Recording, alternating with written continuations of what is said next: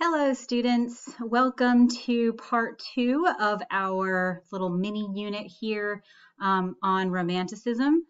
You should have already completed the first part of this lesson by reading some Romantic poetry and doing a 4-step analysis.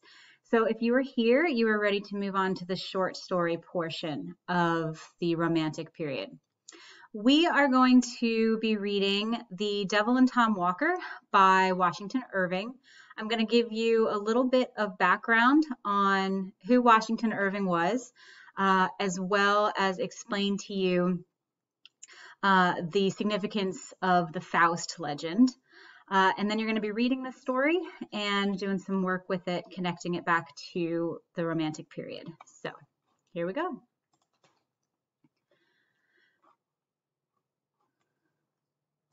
All right, so Washington Irving, he was named after George Washington, and he was one of the first American writers to achieve international recognition. You learned about him a little bit in the video that you watched in the last section, and you know that his impact on American literature was quite profound. He was born into a wealthy family. He was supposed to become a lawyer, but he had a very active imagination and spent a great deal of time exploring the Hudson Valley in New York, which became the setting of many of his stories.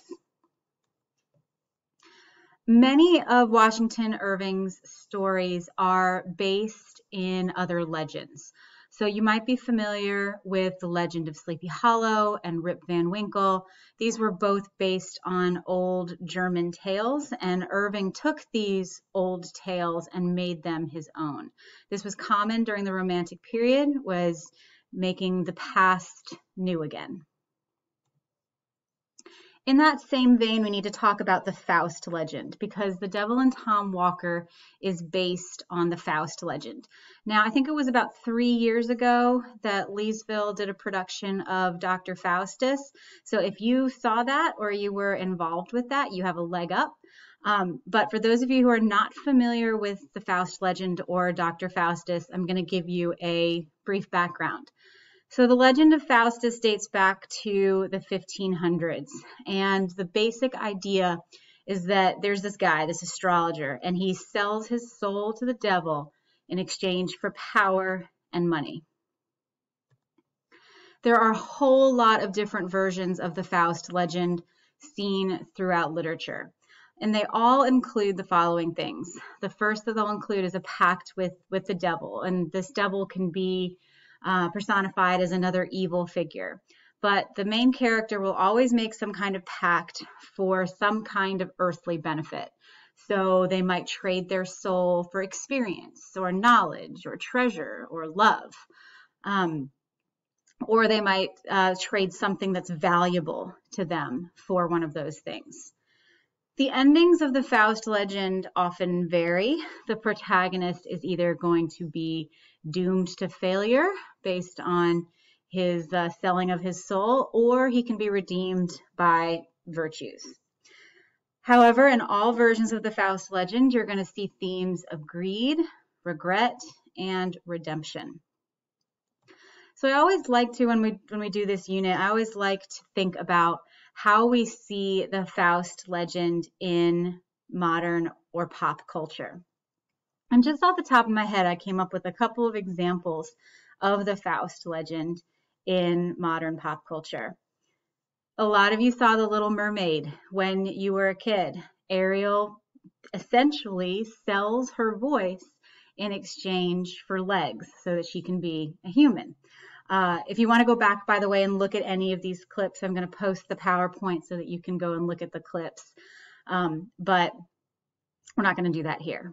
So this would be a great example of the Faust legend in Disney.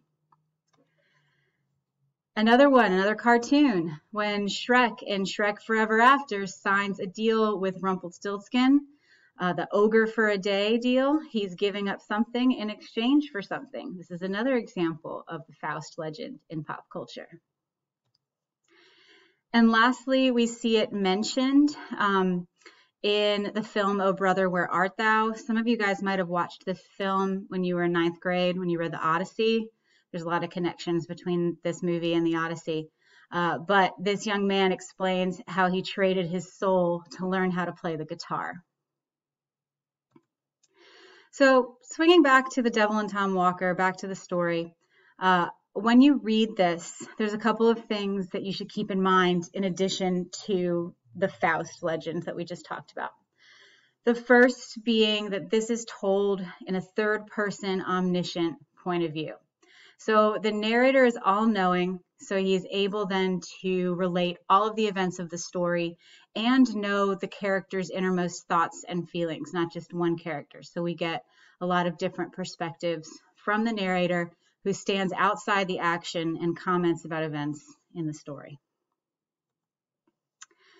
There's a couple other things you should pay attention to. First of all, the character, specifically of Tom Walker and also of his wife.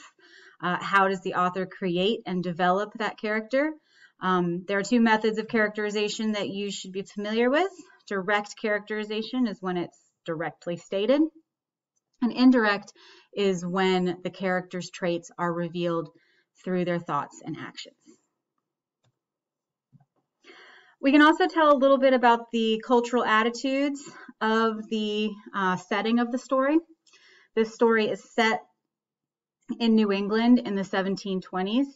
And this, if you remember back to the Crucible, was a time when Puritanism was fading, the urge to acquire wealth was growing, and there was still, though, a fear of the woods and the things that might be lurking in it, whether that was the devil or Native Americans or other challenges that they might be facing.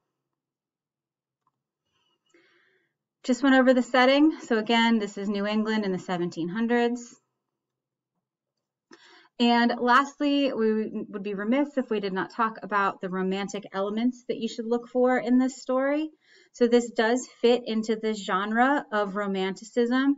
So make sure you've reviewed those 5 major characteristics of romanticism: imagination and escapism, looking to the past for wisdom, finding a hero in the common man, individuality, and nature as a source of spirituality. So pay attention to the setting here. A lot of the action takes place in the woods, so obviously nature is going to play an important role.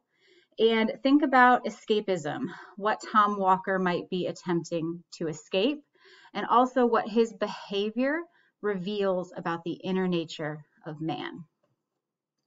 I know this says on the PowerPoint here that the story begins in your textbook on page 203, so if you have a textbook at home, feel free to read it there. Otherwise, go back to Google Classroom and there will be a link to the story as well as to an audio version so you can listen and follow along or read it on your own. When you're done reading the story, come back to Google Classroom for additional information. Enjoy!